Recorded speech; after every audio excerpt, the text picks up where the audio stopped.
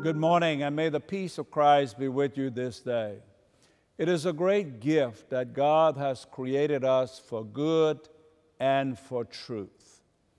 In the first reading from Genesis for today, we see where the serpent tempts Eve with these words: "Did God really tell you not to eat of the fruit?" And then the serpent goes on to say, "I'll tell you why he told you that.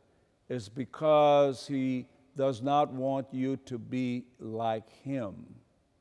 But the truth always emerges. For instance, when Adam and Eve realized that they had disobeyed God out of pride, they ran away, they hid.